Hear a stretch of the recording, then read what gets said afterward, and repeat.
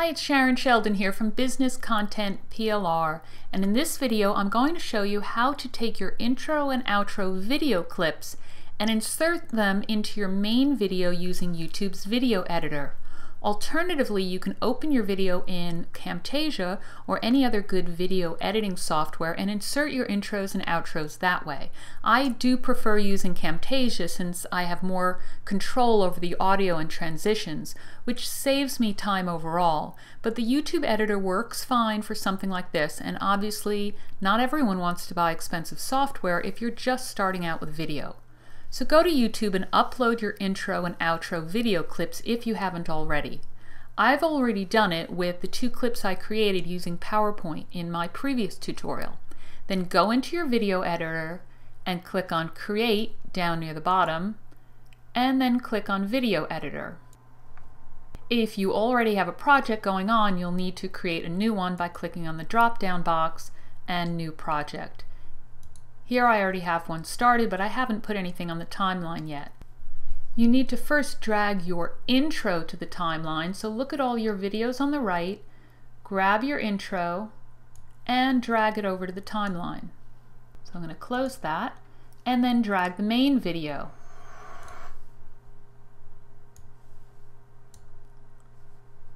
Next, I want to close that up and drag the outro.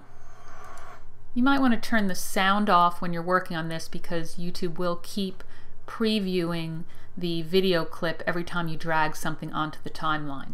So here I'm going to drag the outro on. And now I just need to add some transitions. Close any editing box you have open and then click on this little icon that says Transitions. That'll give you a whole choice of different transitions.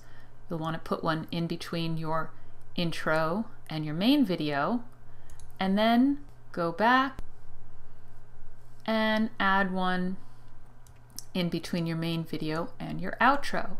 Now let's see what they both look like.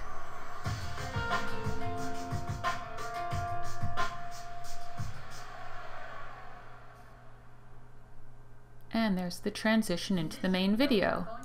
Now let's take a look at what the outro looks like. I've just moved the scroll bar to the very end of the main video.